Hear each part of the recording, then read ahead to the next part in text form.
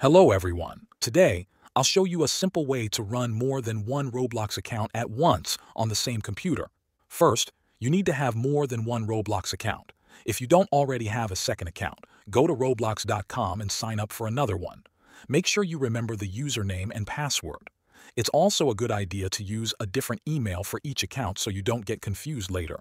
Next, you need to understand that Roblox normally does not allow two accounts to run at the same time on the same browser or app.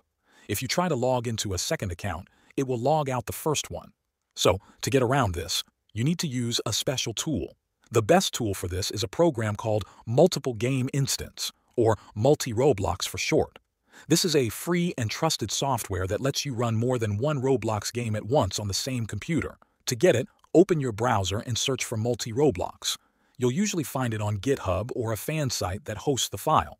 Make sure to download it from a safe and trusted source. If you're unsure, look for user comments or reviews before downloading. Once it's downloaded, open the zip file and extract the contents to a folder. Then run the program.